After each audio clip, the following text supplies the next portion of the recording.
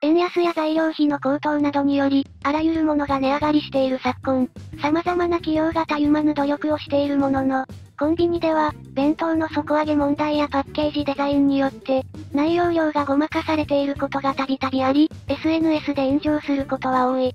今回は、コンビニ弁当の底上げ問題についてを問うスレを紹介していく。セブンイレブンの室蘭風焼き鳥おにぎり、もちろん海苔がついてると思って買ったらまさかのラッピング印刷、さすがに詐欺やろ。まあ美味しかったけど、本物の海苔にしか見えんわ。もう写真だったらよかったのに。嘘でしょ。海苔も高いからな。さすがに草。印刷技術すごくて草。これが通るならおにぎりも印刷でええやろ。デザインなのでセーフ。海苔だと思ってるから損した気持ちになるな。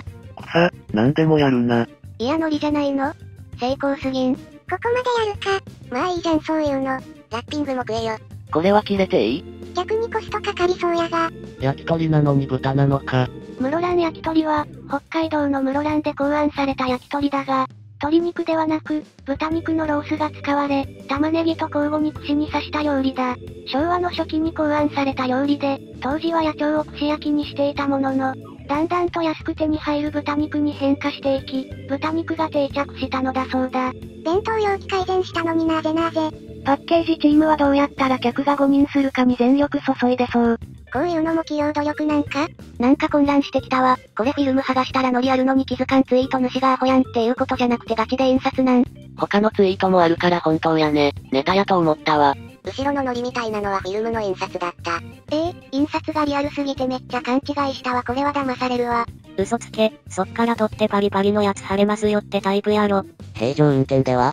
本物にしか見えないわ。すげえ技術力やな。石炭や鉄をイメージしたラッピングやぞ。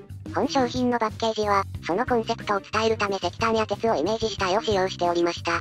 この度お客様からいただいたご意見をもとに、再度パッケージの確認を実施するとともに今後の商品開発にて、より商品の特徴がわかりやすく伝わり、お客様に安心してご購入いただけるよう真摯に対応してまいります。言うほど食い物の背景に石炭や鉄を使おうと思うか。こいつら炭火焼きで石炭使うんか？クレーム来た時用の理論武装まで用意してるとかやるやんけ。インク削減しようとしてるくせに黒く塗るのか。石炭なら見えなくもないな。米が石炭にくっついてるとか嫌やけど。これ思いついた社員に金一封出てそう。これが海苔やなかったら今までのとレベルがちゃうやろ。子供が間違って食ったらどうすんねん。勝手に海苔だと思った方が悪いよね。こうやって取り上げてもらうためにセブンが頑張ってるんやで。ワイらは踊らされてるだけや。もうおにぎりも印刷しろよ。草。どう見ても海苔だよ。悪海苔だな。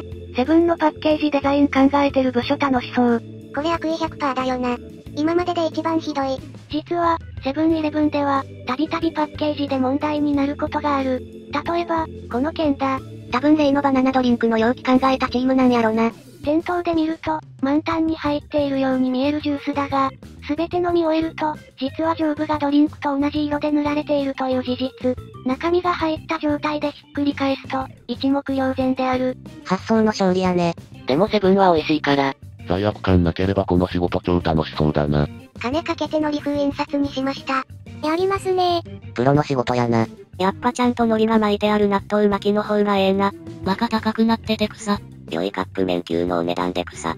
今は A カップ麺は300円くらい出さんとか円で。さらっと55円も上げてるのすげえな。なんか細くない？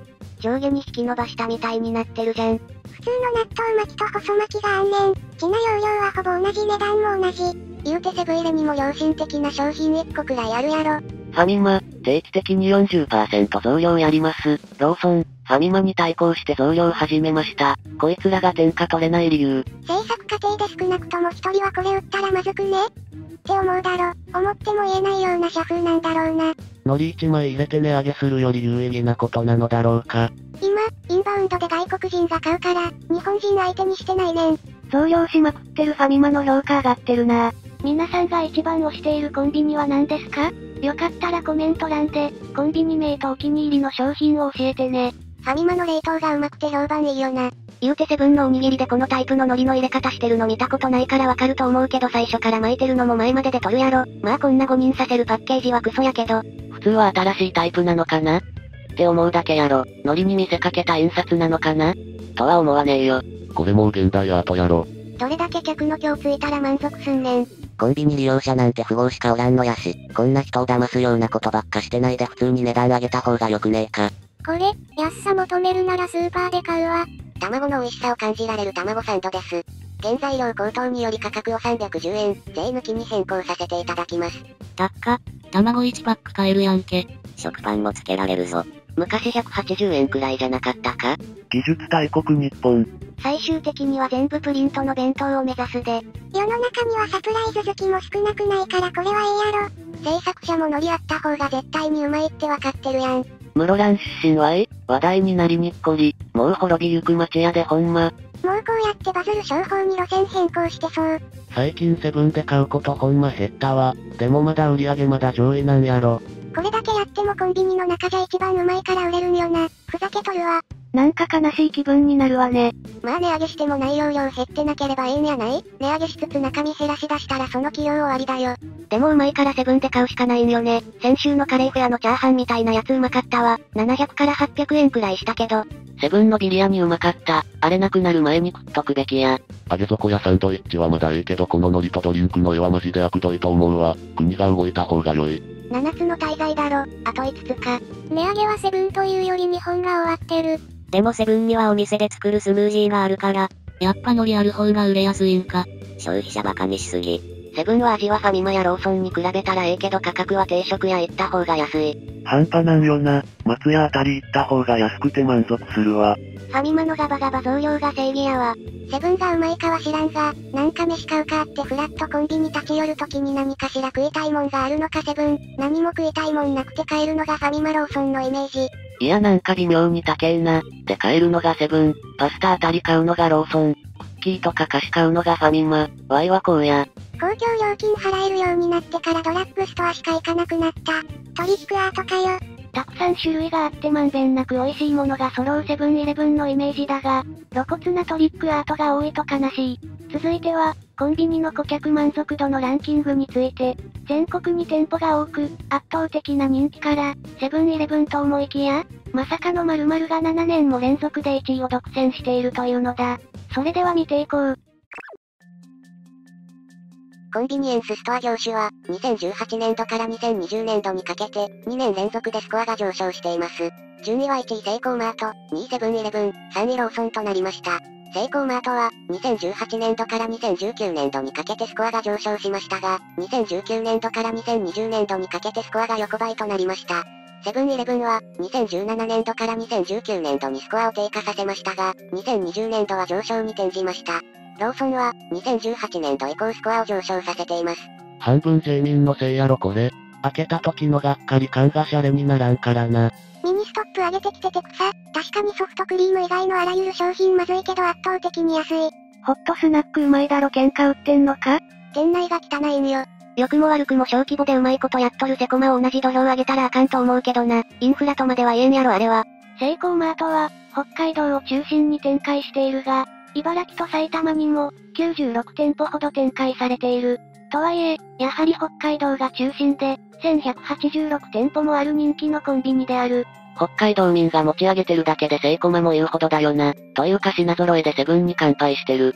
ガチ道民ならむしろそこまで持ち上げないぞ。何かある時に買いに行く人気1位は普通にセブンやった。垢抜けてないってイメージ強いむしろ。こういうのとか、ネットでめっちゃ叩かれたから中身見えないように全部塗って反省してるのに。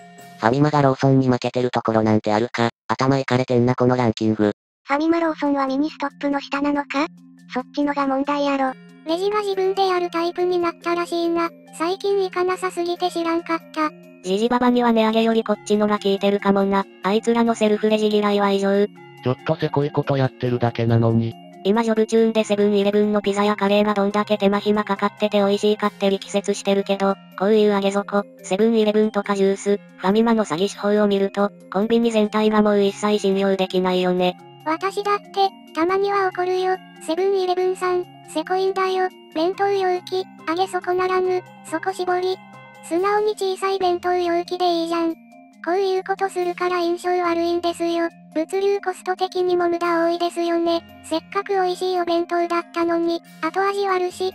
こういうのって SDGs に反してるよな。内容量に対して容器がでかすぎる資源の無駄。ボディブローのように効いてきたな。間違いなくじわじわ量減ってるな。マジで最近セブン行ってみても買いたい弁当とか一つも置いてなくてビビる。昔は好きだったのに姑息なことばっかしててマジで嫌いになった。でもこっちは1位。1位、セブン&アイ・ホールディングス。2位、同志社。3位、明治安田生命保険。この内部告発チーズくんだけ見に来た。これは、チーズが手前の見える部分にしか入っていないため、チーズが前に飛び出してしまったところを激写されたもの。パンをめくって確認しなければ、わからないだろう。SNS ですぐ拡散される時代にこんなことやってたらそらそうよ。無駄にセブン叩きたいわけじゃないけど一興に油かかせたらワイら消費者にはメリットないしな。やむをえん値上げはいいけどサイレントとかは許すな。商品開発に注力してます。いかにバカを騙すか。商品の質を追求します。いかにバカを誤認させるか。確かにこういうことをしたこともあったけど。イチゴだけじゃなく見えないところはホイップですらないのかこれ。ひでえなこれ。ソウルでこのドリンクの類似品買ったんやけど、安くて大きくてイチゴたっぷりやったな。不況が悪いんや。中で働いたらこれで業界1位とかよそどんだけひどいねんと思う。店舗数多いからかもしれんけどやべえコンビニとして話題になるのほぼほぼセブンよな。ファミマ地味にボリューム満点よな。セイコーマート行ったらレジ袋無料だったわ。セブンはほとんど行かない。行ってもセブン製品は買わなくなった。最近警戒して中身増えてるのくさ。増えてないぞ。印象操作しようとしても何の意味もないぞ。ソーセージのおにぎりが170円なのビビるわ。100ロー行ったらミートボールの弁当が買えんねんで、同じ値段で。あとメロンパン商品名変えたついでに値上げしてたな。ちょっとマイナーチェンジしてたけどザラメが減ってて不満や。サンドイッチパン麺はほぼ全部値上げや。最近のラーメンシリーズは器の形変えて見た目変わらんけど量減らしてるで、いろいろ考えるわほんま。カロリー見て察するわ。豚ラーメンとか明らかに減ったよな。セブンでおすすめのおつまみ教えろ。今から買いに行く。ホルモン焼きやね。あれはマジで別格でうまい。牛ホルモンな確かにあれはうまいな。全部150円以下や。これは、1年前のスレなので、2023年8月現在は、残念ながら値上がりしており、150円以内では買えないものもある。購入するときは注意してほしい。お前さ有能すぎんか。大好きだわ。やっとセブンの悪辣っぷりが広まってきてワイは満足や。もっとインフルエンサーみたいなやつが広めてほしいよな。インフルエンサーは逆にセブン慢性しまくっとるな。何かもろてるんやろうけど。サンドイッチはほんまひどいな。工場のおばちゃんたちはどういう気持ちやったんやろ。セブンのシュークリームくっそうまかったのにな。昔のシュークリームは頑張ってたな。今は、セブンというかコンビニはレジ袋なくなったのら痛い。これのせいで弁当買わなくなった。ちなみにセコマは今でもレジ袋やってる。確かに、お弁当を買うときは、ゴミを入れるのにビニールが欲しいときもある。エコバッグでは、お弁当を温めて入れてもらっても匂いや汁がつくのが嫌なので、スーパーで購入した時と比べて、レジ袋を購入することは多くなりがちである。皆さんはどうしているだろうか？対策があれば、コメント欄で教えてほしい。セブンの唐揚げ弁当なんだよあれ。どう考えたらあれだけ値上げするんだ。ステマでもなんでもなく昔セブンのお弁当割と好きだったのに最近セブン行っても買いたいと思えるお弁当なくて困ってる。ローソンの方が好きなんだよな。超鮮度化して値段上げて種類減らしたからな。きっちり売り上げ下がってる。ここ10年全年比 100% 割り続けてる。こんな客騙すことばっかして信頼なくして何がしたいんやセブンは。セブン叩きスレは深夜に限るな。早い時間やと社員と信者がすぐ縛ってくる。セブンイレブンは100円のお菓子と安いお茶や炭酸水買う店。蒙古タンメン専門店やぞ。セイコーマートってうまいんか？安。セコマは安いが売り、118円パスタ。昔は108円パスタだったは当たり外れがある。ホットシェフは高いけどうまい。ホットシェフとは、店内調理の温かい出来たてのお弁当やおにぎりが、食べられるセイコーマート独自のブランド。値段も高いとはいえ、丼物のお弁当で500円前後で購入できる。これからはかつての AM/PM みたいに冷凍弁当とかやり出すんだろな。まさか米粒数えるやつが出てくるとは思わんやん。マジか。企業努力してるのはわかるけどそうやないって感じだよな。この技術力は世界に誇れるかもしれない。こうやってネガキャンしてるけど結局みんなセブンに行くんだよ。何十年もそうやって歴史は続いてきた。セブンより良いものうまいもの売ってくれたら考えるわ。一強多弱は悪ってはっきりわかんだね。やりたい放題や。続いては、お弁当が底上げされているかを確認する。とんでもない方法を書き込んだネラーについてのスレ。この確認方法を推奨しているわけではないので、決して真似はしないでくださいね。セブンイレブンは弁当返しするのがおすすめやで、ちゃんと中身が入ってるか確認するために弁当をひっくり返したり振ったりして送料を確認するんや。普通ではありえないかさ増しや厚底があるから、こっちも普通ではありえない確認方法を取るしかない。これ半分犯罪やろ。営業妨害かな。買うなよもう。草。悪いのはセブン入れだからセーフ。もう最近は底上げ以前にペラペラやで。あげる底もないよな。実際にやるバカが出てきそう。100歩譲って気持ちはわからなくはないが、お店に迷惑がかかるので、絶対にしないでね。底上げされているかをチェックしたいのなら、そこを手で触るだけでも確認できるだろう。今はラップの容量削減でセロハンテープみたいなので留めてあるから、気をつけないと中身全部ぶちまけるやろ。あかん。買わないことが対策やろ。これ器物破損にはならんの？中でむちゃくちゃになっとるやん。やる前からめちゃくちゃだからセーフ。普通ではありえない行為と自覚してるからセーフ。田舎のじいさんばあさんがやってるような店舗やとかわいそうやから社員がいるところでやって派手に怒られろ。カロリー見たら大体わかるやろ。そのうち油使いまくってカロリー盛りそう。上げ底を確認、買わない、上げ底ではないことを確認、ぐちゃぐちゃになってないものを買う。これが一番草。最悪、中ぐちゃぐちゃになるし汁とか漏れるやろ。こんなんされてると思うと買いたくなくなる。これもう半分戦争だろ。向こうが上げ底で戦争仕掛けてきたからしゃあないやろ。確かにな、見た目でごまかしてくるクソみたいな陽気が悪いにゃし。セブンで弁当買おうとしてる時点で負けとる。もともとセブンイレブンがあったところのすぐ向かいとかに新しくセブンイレブン建てられてるのってなんなんや。上納金払ってないから本部から潰しかけられとるんか？売れると分かったから直営店出すんやで。オーナーの店の売り上げのが良かった場合その店から利益巻き上げるために本部で近場に店出すんや。フランチャイズで利益出てる店見つけたらその効率値奪うために直営店側に立てて潰しに行ってる。空いた土地にファミマとかローソン立って客奪われたら嫌やん。全部底上げなんだから時間の無駄だぞ。何これは。富士山をイメージしてるんやぞ。これはスーパーやろ。写真のお弁当が、どこのものかは不明だが、これはさすがに底上げしすぎである。お腹が空いていて、山盛りの天丼を食べようと思った矢先、ここまで底上げされていたらショックを隠せないだろう。ここまで来ると詐欺やろ。法律で取り締まれや。セブンはもともとクソやから上げ底されてもいつものクソやなで買わなければええ。一番クソはコンビニの上げ底真似してくるスーパーの弁当やろ。まずスーパーは作りたての惣菜で勝負できるから弁当買う時点でコスパも無視してるやろ。相手も騙しにかかってるんだからこっちも確かめる権利はあるよね。ギャグ漫画のボケだろ。弁当はカロリー見や大体わかるで、サンドイッチの具詐欺はわからんが。そういうことされないようにレジの前に弁当はあるんやで。上げ底できないおにぎり、パン、サンドイッチ買うしかない、と思ったがそいつらは具材減らされてスカスカやし何も買わないが正解。G 民がいくら騒いでもセブンがコンビニ業界ナンバーワンなのが変わらないという現実。セブンで一番ヤバいのは白くて四角い容器に入ってる丼物。牛丼かなんか初めて買った時下のご飯少なすぎてマジで変な笑いが出た。チルドのあれな、麻婆丼は美味しいからたまに買っちゃう。リニューアルするたびに食べやすいと好評な模様。スーパーのような他の店を選べないところの方がやり口えげつないぞ。ガチ田舎のスーパーとかやりたい放題できそう。最近のファミマの二重構造弁当のがひどくねって思ってる。二重構造の蓋は、一見底上げされておらず、厚みがたっぷりあるお弁当に見えても、上に薄いトレイが乗っかっており、中身が薄っぺらくなっているお弁当のこと。二つの容器は色が違っていることが多いので分かりやすいものが多い。こういうの景品表示法に違反しないのか。ちょい盛りは許すけどカップに色塗るとかは騙す気満々やん。スーパーとかホットモットとかで買えばええやん。ホットモットの全部のせのり弁最強よな。ホットモットのり弁、380円。コスパ良すぎに感じる。目先の利益を求めすぎてリピーターがなくなるという発想はないのかな。脅かす存在がおったら気持ち切り替えると思うけどコンビニなんて3社でほぼ全取りやもん。メディアも抑えてるしネットで愚痴られても痛くもないんやろ。コンビニ飯で腹満たそうとするとカップ麺プラスアルファしかない。これって言うほど犯罪か？中身確認してるだけやん。これが企業努力やぞ。朝昼晩に分けて食べたい。衛生面も努力しろ。セブンはコーヒーと駄菓子。どんどん弁当小さくなっていくの悲しいわ。近くにスーパーあってほんま良かったと思うわ。マジでコンビニはもうジャンプだけ買うとこや。消費者庁に怒られたりせんの？フードロスもやばいし。賢い。セブンのおにぎりの海苔破れやすくない？